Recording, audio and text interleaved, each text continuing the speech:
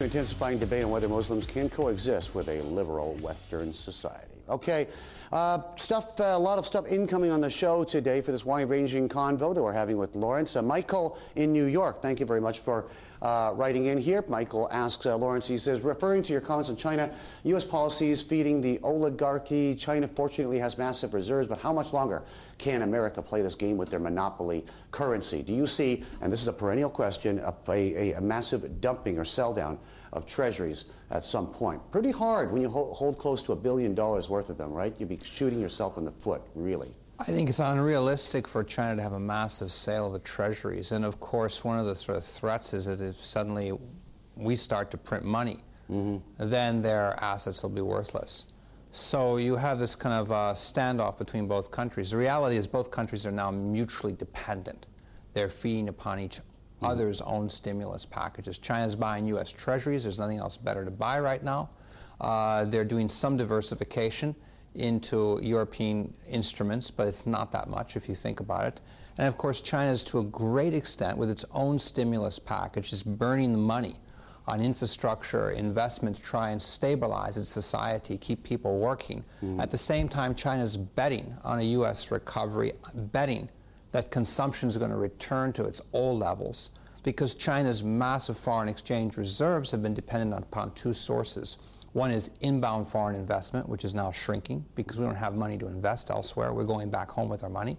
Second is exports, which are shrinking as well because Americans, Europeans are not consuming what they used to consume before. So it's a catch-22. Both are linked. Yeah, but they do keep talking, just a little bit more on that subject. They do talk about, you know, there is a certain fatigue, and that, you know, it's getting a little tiring for a lot of economies to be so addicted to the dollar. I mean, it's just, in many ways, it's so irrelevant because trade is settled between the Brazilians and the Chinese. Like, why do we have to do business with the dollar? That's already changing. I mean, China itself is starting to do, you know, cross-swap agreements with its neighbors, neighboring countries. They're nailing them one by one. Sure. Myanmar, Laos, Vietnam, Central Asian states bordering China. You can use the renminbi, you can use the yuan currency right there. You can swap right in-house, in-country. So, of course, it's natural for them to do cross-swap agreements, settlement agreements.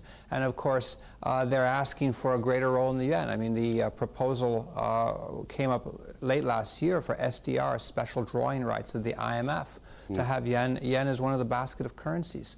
And in turn, China is asking for a greater role in the IMF, greater role in, you know, these institutions. If it doesn't get that role, then the yen is going to be a competitive currency. I mean, this is in process now. The game's on. Yeah, it's going on, and it's going to. They're doing it themselves in the absence of full convertibility. Clearly, that's right.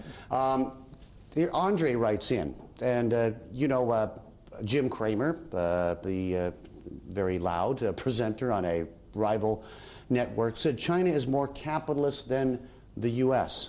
Is it true, in your view? Depends how you define capitalism, but I would say that China... How do you define capitalism? I can't define it anymore. I thought I used to be able to. We always talk about capitalism being, you know, Adam Smith and the invisible hand, meaning that greed drives all, and that greed will make all markets, you know, reach a state of equilibrium because people are driven by the invisible hand of greed. I don't agree with that. I think people are more than that.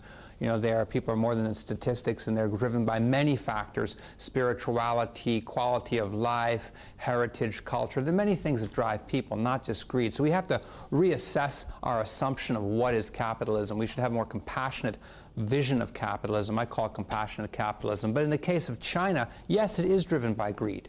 That is the main mindset of people. And in many ways, China has adopted today a kind of, even though it has a one-party state called the Communist Party, in practice, it is absolutely capitalist. It's a kind of Dickinsonian free-for-all capitalism, something that we may have known, you know, the earlier stages of our own industrial revolution. Yeah, I would fear for my safety in a 100% capitalistic kind of environment, to be honest with you. It is hands-barred capitalism right now.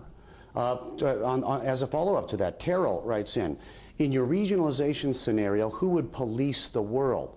If America can no longer afford to fight all the wars, you know, protect emerging democracies from the bad guys, who would be the big policeman if this were the case. Well, who are the bad guys? And I think people are being tired of being policed, and they're being tired of fighting wars that are basically being syndicated to other countries. They don't seem to pay off. They don't seem, the resolution doesn't come to Yeah, we're not getting anywhere with the wars. Of course, it helps the industrial state. It helps a lot of corporations that make money from wars and the defense establishment. But I don't think it's actually getting anywhere in terms of the principles that are trying to be solved. I think we would do more to solve terrorism in developing countries in Central Asia, Middle East, and Southeast Asia if we were working more with microfinance, trying to do more to empower people with the means to support themselves, giving people back their identity, and stop demonizing them in the media. I mean, really, you have to have a more diversified approach, and war is not going to get us. We're talking about a case-by-case study. I mean, this was part of the Obama doctrine coming in, is you can't have a war on terror because it's an abstract concept, There isn't a big thing called terror out there. You have this discontent, that discontent here and there. I don't know. We have to bring the marginalized people in from the cold, bring them into the mainstream. That's going to need economic development. It's going to need to also empower people back with their own identity. We have to stop demonizing and marginalism. This is what I call the Himalayan consensus alternative to the Washington consensus. And we have talked about that. We don't have time to talk about that today because we had a subject very, very dear to my heart and also Lawrence's heart as well, because we're talking about the state of the world and what we've been doing to it and how, extreme levels of consumption are just going to make the lifespan of the world shorter. Still to come, they're diplomats of the sea, smiling all the time, so